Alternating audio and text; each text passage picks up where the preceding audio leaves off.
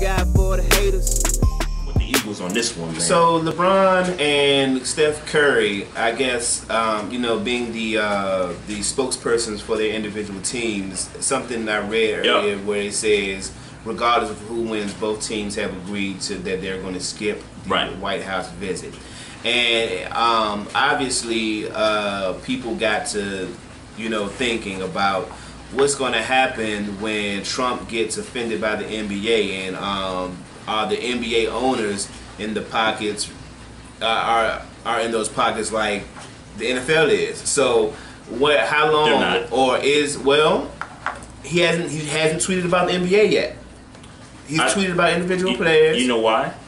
You know why? The reason why is because, and I'll point to LeBron James in particular. LeBron James is so much more popular from a cultural standpoint than Donald Trump is. He's got the Twitter followers. He's got the Instagram. Well, he's the face of the NBA. Well, let me ask you, to whose culture?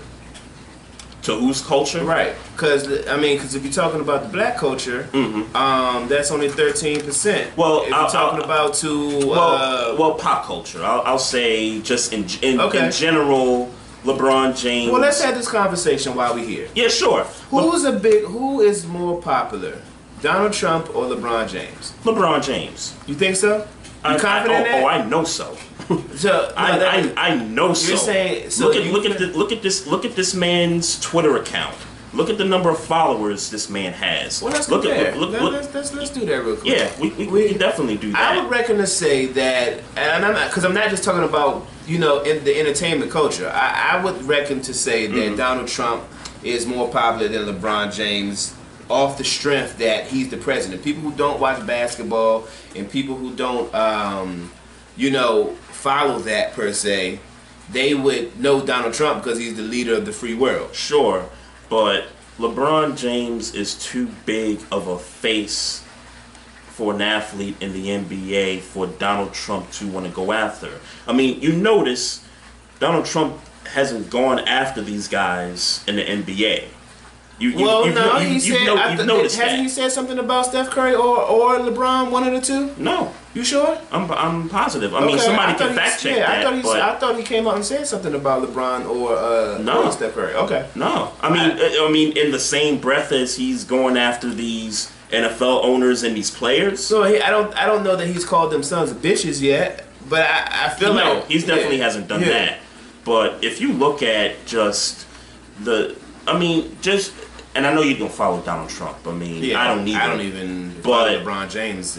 But don't you think that if he went after LeBron the way he's going after the NFL owners, some of the players, that would be a big time story. That would have, right. That would be a big time story. Well, I remember LeBron James calling him a bum or something like that. A bum. He had the T-shirt. Something like that. Him a bum. Okay, so maybe that's what I'm. Yeah, he had all that stuff, but I think it sounds to me like in the best interest for Donald Trump that it's best to not go after LeBron. And it's so much easier to go after the NFL right now. Real quick, let me shout out to Governor Vince Wright. What's up, man? What up, Vince? Clutch Talk Sports. What's going on? Big Kev, what up? Vince Wright says Trump has mentioned the NBA, but Vince, the NBA is more of a united. But the NBA is a more united front. It is a united front. But Vince, have you heard Trump go after any of the players in the NBA, the owners, the coaches? I mean, look, Steve Kerr is blasting 1600 Pennsylvania. You know what I'm saying? Along with Greg Popovich is blasting Donald Trump in the media during these interviews. Right. Have you heard Donald Trump even once clap back at the NBA or somebody in those circles? I'm the same OG, nigga. Thank God for the haters, though. I thank God for the haters. Thank God for the haters, though.